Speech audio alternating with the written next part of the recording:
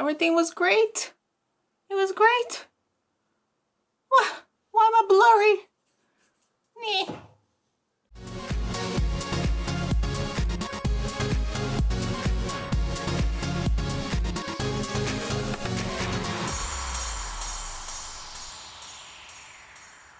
Hello my beautiful blossoms and welcome to my channel. My name is Mila and here we talk about art, entrepreneurship, makeup, and being creative in general. So today is Makers and Makeup Monday, which is a series that I have created that talks about interesting entrepreneurs, interesting artists, makers, creators. And today I am super excited because we are going to talk about one of those people who are multi-talented, and I always enjoy talking about them. So today we're actually going to talk about Frederick Hubbard Gwynne. Have you heard of him? Believe me, you'll know who he is as we go on. He is super cool and had such a tragic life like so many of the artists do. So if you want to find out more, stick around. Oh, and I put my makeup on at the same time because, you know, that makes perfect sense. Actually, I do it to keep myself busy. Otherwise, as you can see, ADD runs away with me. Okay, here we go. I do not tell you what products I'm using because it will take forever. And as you can tell, I can talk. So what I do... Molly, can you just stop? So what I usually do is I just list everything that I use in the description box below. And I will be looking this way because that is where my mirror is. Let us begin. So Frederick Hubbard Gwynne was actually referred to as the monster with the heart of a child. Now, why do you say that when this guy was an accomplished artist, an established author, and an amazing character actor? Does this ring a bell? Come on. Come on, folks. Does this ring a bell? So he was born on July 1926, and he was born in New York City. New York City. In the 1920s, New York City was right over the Great War and the economy booming. There was a lot of prosperity and success happening, and he was born right into that time. Now, his father, his name was Frederick, and he was a very successful stockbroker. And his father had an incredible, fun, outgoing, charismatic personality that Fred just absolutely loved. And he had a mother, who was also a creative. Her name was Dorothy, and she was artistic, a really good illustrator. As a matter of fact, she was the one who created a comic book called Sunny Jim, which was fairly successful. So he had like a lot of creative genes. Not those kind of genes, you know what I mean, in his self. Now, as I mentioned earlier, he loved his dad. His dad was a lot of fun and he spent a lot of time with him, but his mother was also all into Fred. She doted all over him. She made sure that every need was met because he was one of their children that actually survived. They tried having kids, her and her husband, before, and a little bit more makeup. It turned out that 2 or 3 of the children have actually died, which was tragic. So he grew up amongst a real American aristocracy. He had a beautiful house in Florida, like a summer house, and actually his summer house was right next door to the Kennedys. So they were pretty well off. At 8 years old, something tragic happened in Fred's life that changed him forever. His father, whom he adored, has passed away. It was a really sudden death. He went in for a routine sinus surgery and just never came out. And that always scares the crap out of me. I don't know about you guys, but you hear like these stories of, even there was a case a few years ago when a woman went overseas to get her boobs done and she died. Like, Jesus Christ. He was devastated and he really just withdrew into the world of his own, and he started cartooning. He started drawing and illustrating his thoughts on paper, and it turned out that he was like really, really good. He had a really great mom who understood where he was coming from, who encouraged him, who was just an incredible person, sharing her experiences with him as far as being an illustrator, encouraging him to explore his talent, his desires, and she was one of those mothers that really had his back, so to speak. And in junior high, he really had a huge growth spurt, like just a beanstalk, you know? All of a sudden, he's the tallest kid in class. He's towering over everybody. He's lanky and uncomfortable like most, you know, teenagers or preteens are. And he's really unsure of himself. But again, his mom always made him feel very, very loved. She made him feel like he's the cat's meow. And he never felt out of place. He never felt that he was, you know, being made fun of. He was just always a fun, outgoing, confident guy around other people. Now, he's growing, literally, height-wise as well. He's growing. And now it is 1939 and he has entered a really fancy schmancy elite East Coast prep school called Groton. And in there, he really just took off. He was funny. He was outgoing. People loved him. He sang in a choir and turned out that he had a really, really good voice. He did great in art, and he also studied all forms of art, as well as joining a drama program in his school. And he discovered that he was also an incredible actor. He was really good. So at this point, I think his growth spurt has pretty much ended. Thank God, because the guy was 6 feet 5 inches tall. He was huge. He had like a longish face and very intimidating giant voice. He was a character. He stood out, like you knew who he was. He walked by, you're like, oh, hello, Fred. And then in 1941, we know what happened in 1941, right? We all know what happened in 1941. Yeah, America entered World War II. And at that time, he was still in school, but all the boys, most of the boys wanted to go to the front. They wanted to fight for freedom, and it was a very patriotic time in American history. Well, in 1944, Fred has graduated high school now, and he, of course, enlisted in the Navy. So he served for 2 years in the Navy on a battleship, which is kind of cool. Come on, battleship. He was a radio operator, and he hated it because all he had to do was listen to Morse code all day long. He said he had a horrible headache all the time. It just kept beeping in his head. He really did not like it at all. He served. I believe he asked to transfer from that position, and he cried to his supervising officer, like big giant crocodile tears. He's like, I can't take this anymore. It actually worked. They transferred him to a different department.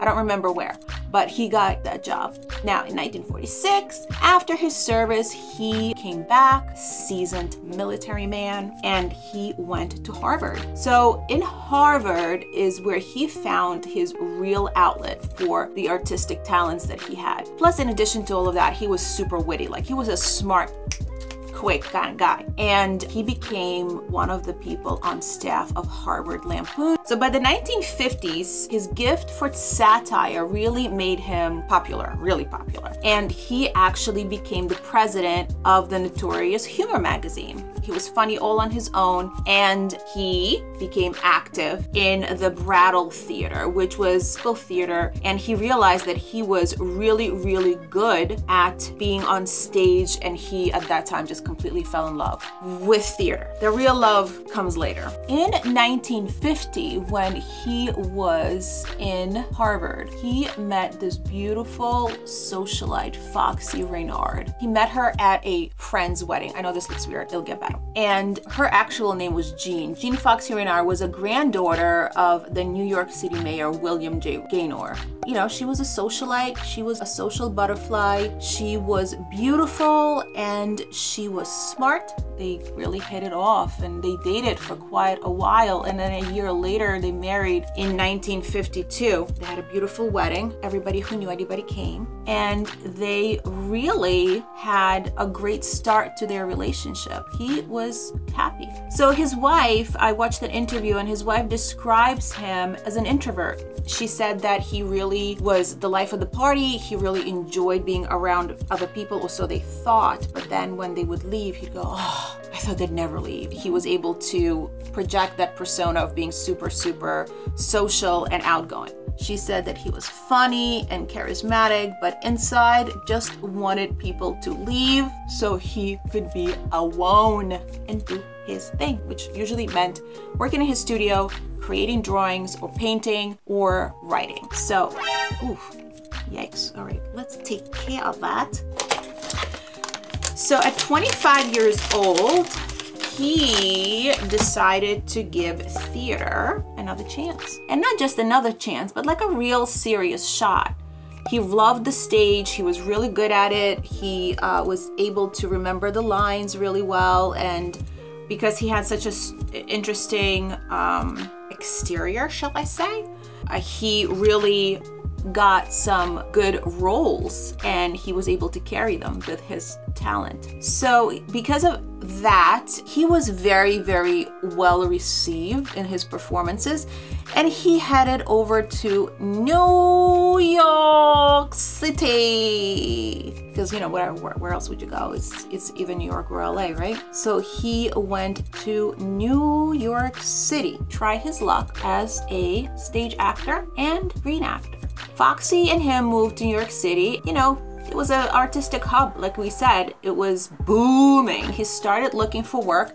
It was actually rejected quite a few times due to his unique look. Some people say, oh, your lantern jaw is just a little too jawy, or dude, you're like really tall and skinny. He couldn't really find the right role for him. He was tenacious. Tenacious is definitely a trait that comes across most of the artists that I have been researching. And don't give up, don't surrender, and eventually he will succeed seems to be the underlying current here. So he got his first big break when he landed a supporting role in a Broadway play, Mrs. McThing, alongside Helen Hayes. And Helen Hayes was a big deal back then. So he did a really good job and he started to get noticed. Now next year, his first son was born, Kieran. And that was like the happiest day of his life. Kieran was a really cute, outgoing baby. The family was super duper happy, as a family would. Unfortunately, a horrible, tragic thing happened to the little boy. He had a cerebral hematoma and ended up having serious brain damage. And as a result of that, he also had really bad seizures. So this just completely devastated Fred, and he threw himself into work. He didn't really spend a lot of time at home, and him and his wife Foxy was starting to have some issues, which is, sort of expected after such a tragic thing happens to you and your family. So in 1954, Elia Kazan gave him a really interesting part on the Waterfront, which was a huge hit, and he was just acting. He was trying to do as much as he could because, his family needed money. They needed to survive, and he would do whatever it takes like any good parent would. Now, the reason I'm looking around is I'm going, where are my shadows?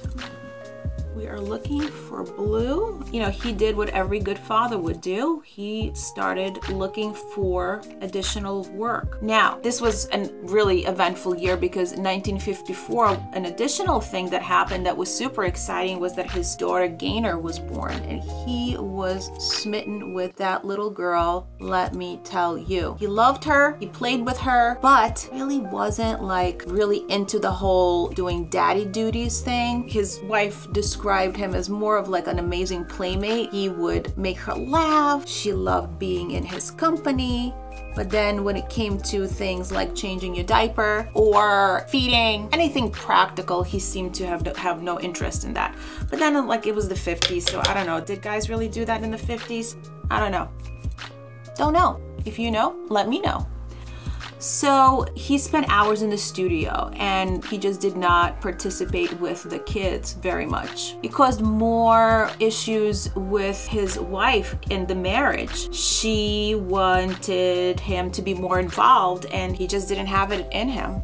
But that didn't stop them from having more children. In 1956, they had a son, Evan. Evan was the perfect little boy. He was everything that Fred and Foxy wanted. Damn, that's not even. I'm gonna have to fix that. It is so hard to talk and do makeup, dudes. I cannot even tell you. But we're getting better, right? Right? Yes, I think so. So to provide for his family, he took on another job. He became a copywriter for a really famous ad company in New York City. And for the next several years, he juggled his job and he juggled his stage acting appearances, which was not easy, let me tell you. But he didn't give up. He kept going and he became more and more successful as time went on. He was lucky because he had a really understanding boss. His boss was on board with the fact that Fred was trying to get his acting career going, and he allowed him to leave to do his creative stuff, which was, I thought was pretty cool. I mean, how many bosses are gonna be like, and that's all right, you can leave early so you can go and, you know, act. So that was cool. So in 1958, he created Best in Show book of pets and their lookalike owners.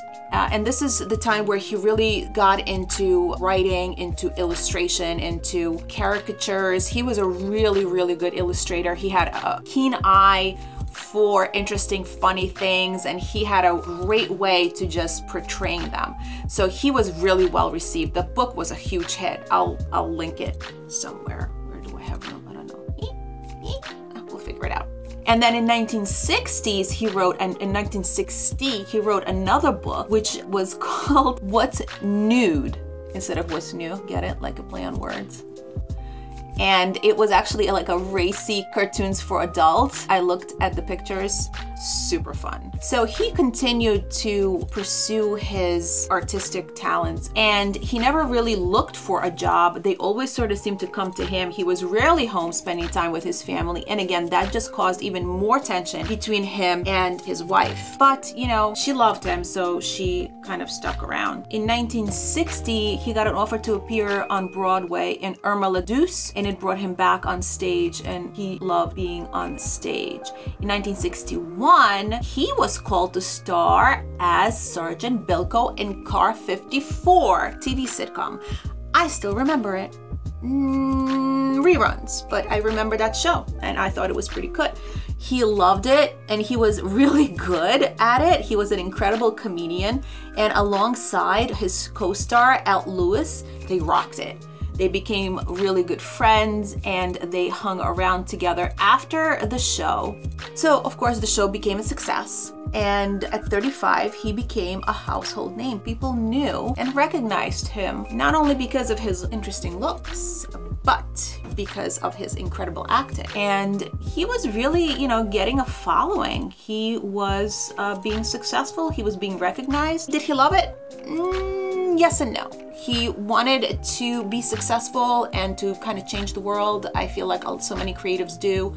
And also was an introvert, like again, so many creatives are. It's a weird dichotomy, but it's true. His wife Foxy and him had Dylan. He was happy, everything was going great. And then on July 12th, 1963, he was filming an episode of Car 54 and he got a phone call. And in the interview, Helllloooo said that he remembers his face just changing, and he got the news that his little boy Dylan drowned in their home's pool, and it just destroyed him. It made him withdraw, and he threw himself into work. He started working day and night. So because of that, of course, the relationship became to suffer, and they eventually separated that same year. He returned to the set and just kept working and working and working and working. And he kept his feelings inside. Like, he never talked about what happened with his children and his wife. He never really discussed it with anybody, not his friends, not anyone. He kept everything inside. and he juggled a Broadway appearance that he was in, and he continued to act in Car 54 series until they were actually canceled 2 years later. So he was going through all of this for 2 years without anybody, you know, without asking for any kind of help or support emotionally. That was tough. But he continued to want to grow his acting career, and he got a call from Hollywood within a few months after Car 54 was canceled to star in a new and upcoming series. Can you guess what they are? If you know his name, you know. He got offered a main role in the sitcom The Munsters. Oh my God, I love that show. I used to watch it all the time. I thought it was hysterical. Don't judge me, okay? And in The Munsters, he was Uncle Herman, and Al Lewis was his co-star as the grandpa, the vampire. So he agreed. He signed on, but he didn't really want to do it because it wasn't really like his cup of tea. He was more into serious roles, and being a big giant green beanstalk didn't really appear to him. But you know what? He was going to make it work because he needed the money. Now he had children and family he still had to support, and he decided to do whatever he had to do. So his wife and him actually reconciled. They thought that him moving to LA, to Hollywood, is a good change of scenery. It would bring them closer together, and they got back together, which I thought was pretty freaking cool. So on September 24th, 1964, The Munsters came out on air, and they were a huge hit. Everybody loved them. And the funny thing is that as much as he didn't really want to do that role, how he played Herman made all the difference in the world. He was great. Do you remember The Munsters and that laugh? Oh. Come on. His laugh became like a trademark of him in that show. And now my interpretation is definitely going to become a trademark, right? Anyway, the show became a really huge success. It became a national phenomenon, and it just started becoming really heavily merchandised as well. So there was Munster cups and Munster mugs and Munster t-shirts and figurines, and I think there was like wasn't there a cereal too? Like I feel like there was a cereal, but I could be wrong. I don't know. As time went on, it became less and less loved by Fred. And the worst part that he hated was all of the prep that involved getting him into costume. He had to put on that suit and the makeup, and he had to wear, you know, a lot of extra things underneath. And it said that it took like 2 to 3 hours just to get him going. And he suffered terribly. He sweated like crazy, and he lost so much weight that people were like starting to get worried about him. He had to take salt supplements just to keep himself hydrated and drink gallons and gallons of water. One time Al remembers that when he took off his costume and he took off his boot, remember he used to wear those platform boots to make him even taller even though he was already 6'5", he would just pour sweat from in the boot. Like it was just insane. And he, you know, he was dehydrated a lot of the times, and he really started to really hate it. He became frustrated with the writing in the show, and like he felt like the jokes became repetitive. There was nowhere that the show was actually going. He says there's just so many times that I can go and, you know, lift the kid off and put him down, and it's just a lot of slapsticks, which worked you know, for a while, but you have to have the show, I guess, evolve. Towards the end, he was not a fan. He would get into arguments with the writers. He was just not a happy boy. In 1966, they tried to create further momentum for the show. However, it was just canceled anyway after 2 years. So the other thing lasted 2 years, Car 54. Now this show lasted 2 years as well. He seems to have a 2-year thing. He realized he hated this particular role. And he also realized that after he got out of being on the show, he was looked upon as the monster. Herman, there's very little that he could do to sort of harmonize himself. When he went to try out for new roles that were like a little bit more serious, the directors or the producers were like, Herman the Monster? Get out of here. We're not casting him. So he had a really hard time with finding and expanding his repertoire, so to speak. It is 1967 and he is 41 years old, and he decided to move back to New York City because there's really nothing that he could see going well for him in Hollywood. So he went back to New York and he was happy to be back. He really just wanted to retire at that point. He's like, he's made a lot of money, you know, enough where he could think about retiring, and he wanted to retire from the public life. He was done, or was he? And he, you know, at that time he spent a lot more time at home with his family. And he also had another little girl named Maddie that was born in 1965. So he had a full house. Foxy and him had a lot of fights. They didn't get along. They were always arguing, and he started drinking heavily, and that caused even more problems, as one would assume. And they just didn't have a good relationship. They didn't have a good marriage, and that added a lot of stress. He was a little bit more involved with his kids now that he was a little bit older, but not by much. Continued to act though. He took a role in TV show and plays, and he really tried to reinstate his reputation as a multifaceted kind of actor, which he was. But it took some time because Herman just done gone and ruined it. So in 1970, he got a role in Anderson and Company, and it failed to catch, so the network passed on the series. So he was like, all right, he's gonna keep trying. And then he turned to one creative outlet that he had sole control over, which was his art. He was an artist at heart. He would be in his studio and he would be drawing and painting and illustrating, and something fun happened actually. His daughter and him were having like these conversations, you know, they were having these fun times, and she asked him, "Daddy, what's that on your nose?" And he says, "Oh, it's a mole." She's like, "Oh, okay." And then maybe like a few days later, they went outside, and after the lawn was mowed, the little girl noticed that there was this tiny cute little animal running around, and she asked him, "Daddy, what's that?" And he said, "Well, that's a mole." And his daughter, he just saw like her little wheels move, like little wheels in her head moving around.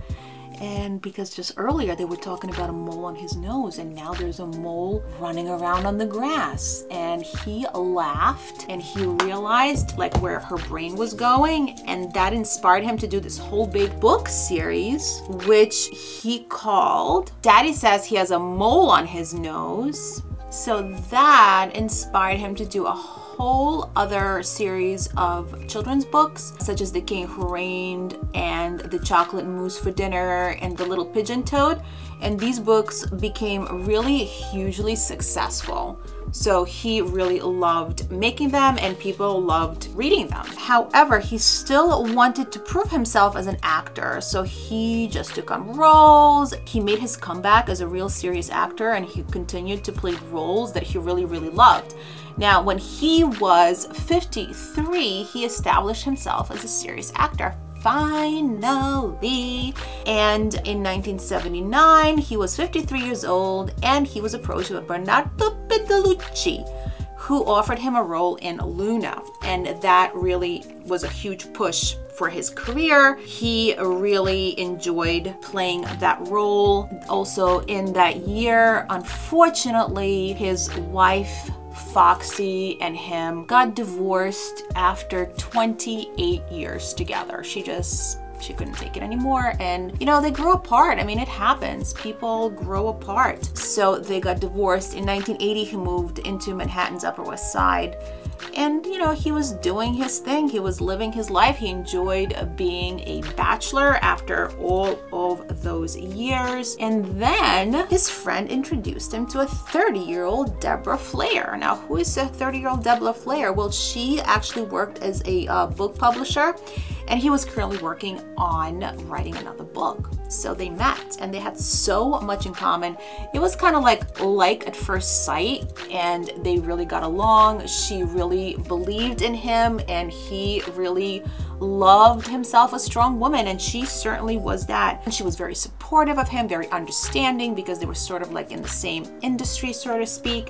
In 1984, Francis Coppola asked him to star in a movie called The Cotton Club with Richard Gere and Bob Hoskin, and he and Hoskin wrote some scenes together for that movie, and they just had an amazing chemistry, and it was a really, really big success. He was very happy with it. So he got attention from other directors, and he started appearing in a lot of films and playing a lot of roles he actually wanted to play. He was happy, his life was stable, he was in love. So on March 9th of 1988, he proposed to Deb and she said yes. So it was good. Everything was great. He was living his life. He was happy. In 1989, he wanted to show a little bit more of his art. Art was always a huge part of his life. He had an exhibition, guys. The exhibit was called Drawn and Quartered. It was featuring paintings that kind of like showed his love of wordplay. So the opening night was a zoo, of course. Everybody wanted to get in, everybody wanted to see, and everybody was very excited, so it was a huge success. And at that age, when most people are retiring, he was actually in his creative prime. People wanted him for the roles. They recognized his name. He was the guy. He continued to land roles in a lot of films. You would probably remember Stephen King's Pet Sematary. He was acting in that. And another one that he was in is called Disorganized Crime. At 63, they decided to move out of New York City. They thought that maybe all of this excitement and kind of being confined in a smaller space wasn't good for them, so they moved to Maryland. They bought a farm. It was a beautiful place. It had like 20 acres, I want to say, but I'm not 100%, but it was a pretty big place. People were saying like, you really need to get rid of that thing. But they fell in love with the architecture of the place. They liked the way it was set up inside, so they decided to renovate it. And it took a lot of time and money to do, but they were renovating it, and Deb was trying to turn it into like a real profitable farm. So they were started thinking about like, how else can he make some extra money, because they just dumped a whole lot of money into renovating this house. So they decided that he was going to try and do voiceovers, which is like brilliant, right? Voiceovers doesn't take a lot of time. He could do it from the comfort of his own home. It paid for his lifestyle, which was kind of cool. He continued to paint and to draw in his large, beautiful studio that he had built separate from the main house on the ranch. And at that time, even though he really wasn't accepting too many roles, he did accept a role in My Cousin Vinny. They offered him the role of a Southern judge, and he played it beautifully. I still remember the scene where Joe Pesci is questioning the witness, and he's like, so where were you two youths? You two youths were there. And the judge, aka Fred, goes, say what? Say what? To what? Youths. Youths. You know, youths. That was so funny. I am sure I butchered that scene, but I remember watching it and laughing my ass off. I'm like, yeah, youths. Yeah, we say that in Brooklyn. We do say that in Brooklyn. So anyway, as you know, that movie was a huge success. In 1993, he started to like have some pain. And by some pain, I mean like he started having real severe back pain, where to the point where he couldn't really walk. And he got really worried. So they went to the doctor, and unfortunately they were told after several tests and scans that he had advanced stages of pancreatic cancer. It was spread all over his body. There's really not much that they could do at this point but just make him comfortable. They gave him about 6 months to live. Needless to say, the family was completely devastated. His wife was very, very upset.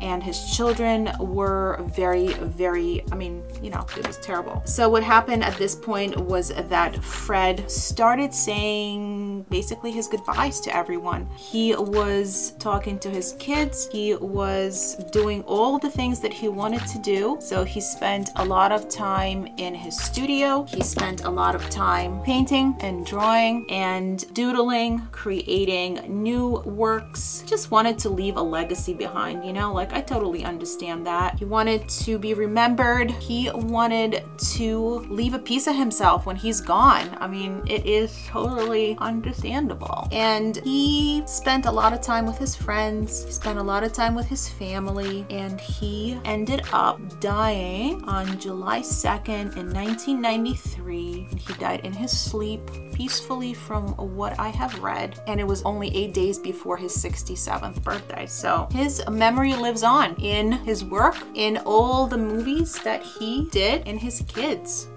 I just thought this story was just so incredibly inspirational. I found him to be so focused, and just, you know, whenever I see people believing in themselves and pursuing what they want to do, even though it may not be like a traditional kind of gig, because we all hear our parents saying like, why don't you just be a doctor or a lawyer? So that is the story of Fred Gwynne.